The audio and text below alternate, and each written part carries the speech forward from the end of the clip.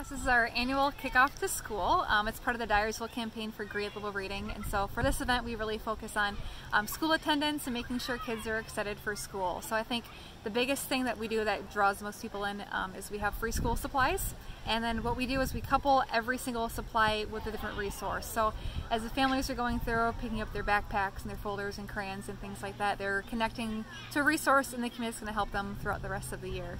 And then we also have a free meal. We have a pop-up library, so they get free books. We have a person that donates stuffed animals, so we have a reading buddy that goes along with it too. And then just the volunteers that come out. So we also try to really connect this to the community. So we have an ambulance that's out here, a police officer with their cop car, and just trying to kind of get the community all together, rallied around the kids and the families, making them really excited for school.